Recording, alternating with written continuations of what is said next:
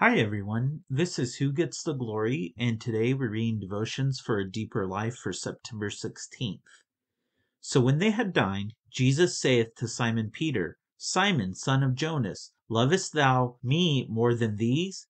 He saith unto him, Yea, Lord, thou knowest that I love thee. He saith unto him, Feed my lambs. John 21:15. I thank God that in my boyhood and early manhood I had to work hard at so many things. I did not like it at the time, but I am very thankful I had to do some shepherding in the Highlands of Scotland. When you have to carry across your shoulders a dirty old ram and bring it down the mountainside, you will know whether shepherding is poetry or not. You will know that it is the most taxing, the most exhausting, and the most exasperating thing you can do. Jesus Christ used shepherding to illustrate our passion for souls. A quiet, judicious knowledge how to do it won't do it.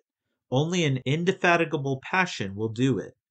To whom did Jesus say, Feed my lambs? To Peter. Who was Peter? A very wayward sheep. Peter had not only forsaken Jesus Christ, he denied he ever knew him with oaths and curses. Do you think after he received the Spirit of God and was personally, passionately devoted to Jesus Christ, that anybody would have such patience with young converts as Peter? Who else could have written, Feed the flock, taking the oversight, not for filthy lucre?